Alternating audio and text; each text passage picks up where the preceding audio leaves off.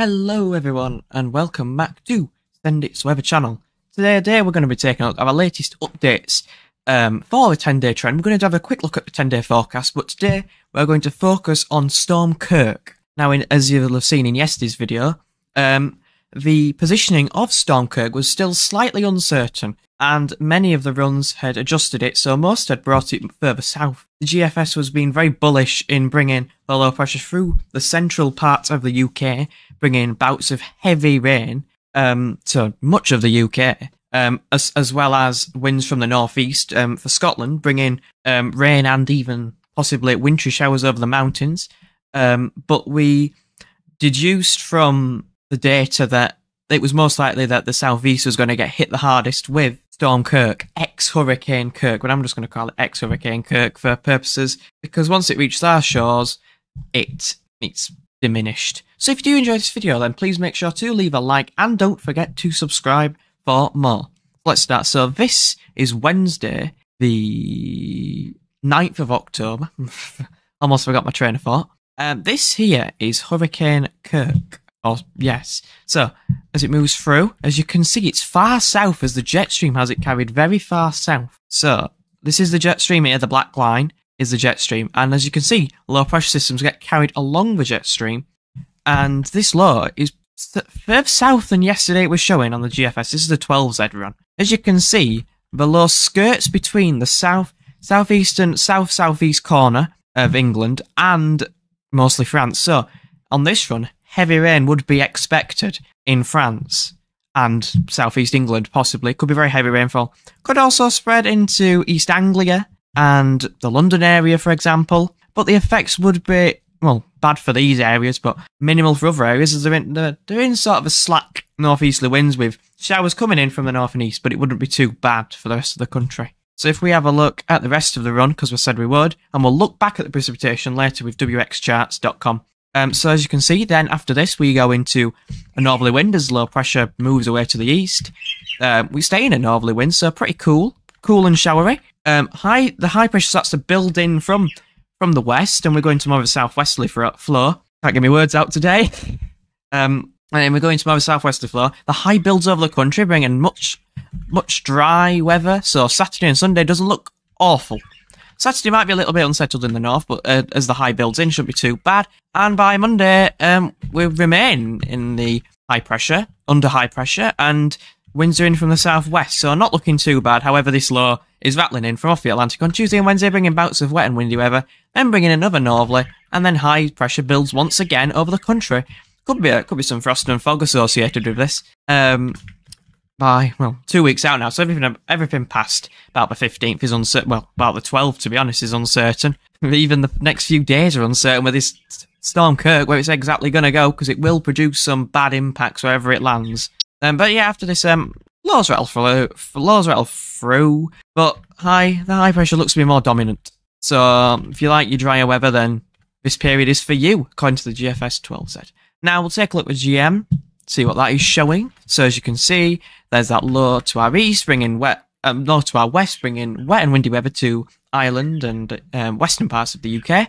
As it fades away, there's Hurricane Kirk here. A little bit earlier with this one, Tuesday at 6 o'clock on a night. As you can see, along the jet stream it travels, and it is way to our south, way to our south. Might just clip the southeastern corner yet again.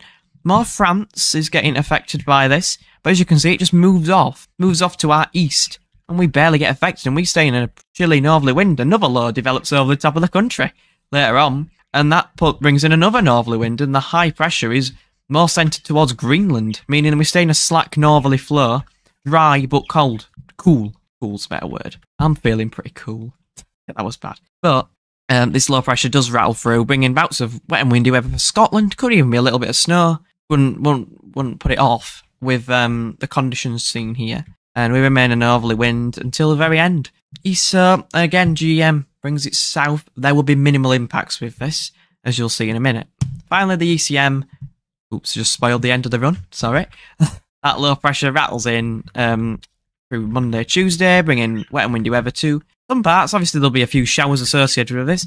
There's the low pressure down there. There's Ex-Hurricane Kirk. just to our south over France. As you can see, we would get a slight impact from this as it moves through. It moves sort of like this as it carried along by the jet stream. So southeastern, again, I'd say more of this area is going to be covered. Well, more of this area is likely to see rain. So more further inland with this from the ECM than the other runs.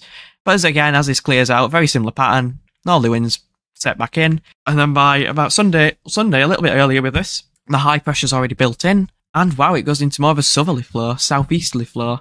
So temperatures will come up with that, and above average. You won't be able to see that because it's not processed yet, but temperatures will go above average. But what I do want to know is that even with this Storm Kirk, Ex-Hurricane Kirk, whatever you want to call it, it will, even if it does track south and only bring some rain to the southeast, it will be very heavy if it does hit this area, which I assume it will. I'd say there's about a 70% chance of it at least hitting the UK at this stage. Maybe it'll miss, maybe it'll go into the Channel and France, but I would say there is a very strong chance of heavy rain hitting the southeast, which will be disruptive, possibly.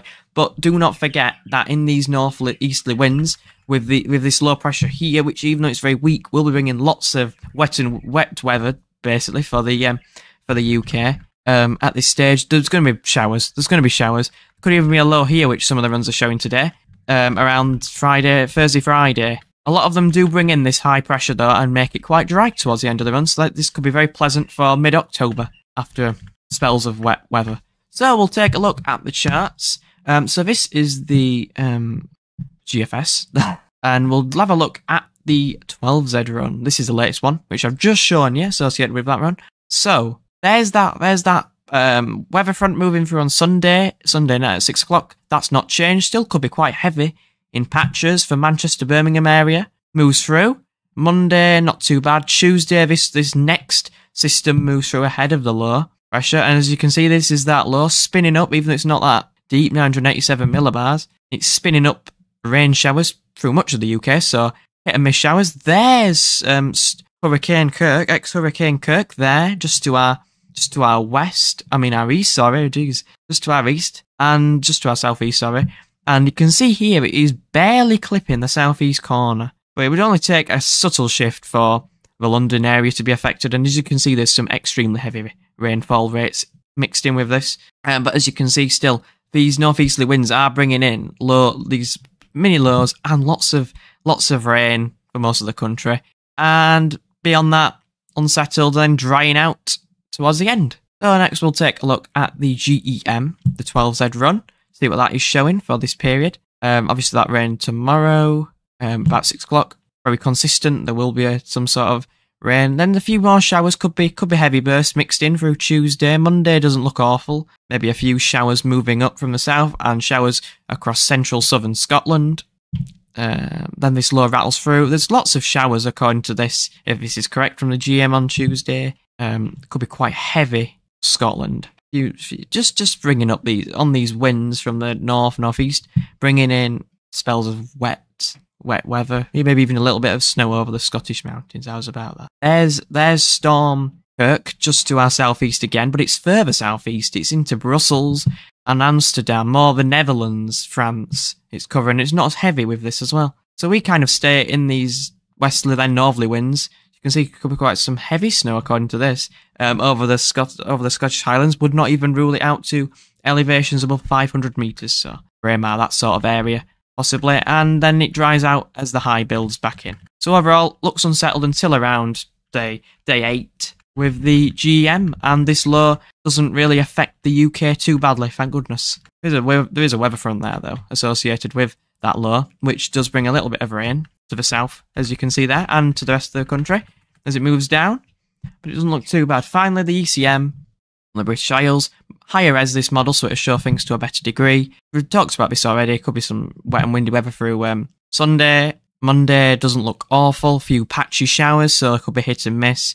Tuesday, band of rain moving up from the south, bringing spells of wet weather for most of the country. Birmingham northwards, Cardiff northwards. In fact, it starts at the southwest if you look there, so most of the country will be affected by that. Wednesday, that low, there's a mini low here. There could be some heavy rain on the eastern flank, East Anglia. There's the low on Thursday. Again, not affecting the UK and zipping eastwards. So it does not affect us, thank goodness. Very heavy rain for France. Northern France, just imagine if this was 50 miles further north, what impacts this would have, thank goodness, because it's been very wet recently. But again, these winds will be bringing in the odd showers. It actually looks a lot drier with the ECM through Thursday, Friday, Saturday, but there will still be showers around. And then as we go into this southeasterly wind, southerly southeasterly wind, it dries out as we're built under high pressure. So again, a lot to play for, but things have developed in the last few days. Still looks cold even after this low moves to the east, no matter where it hits.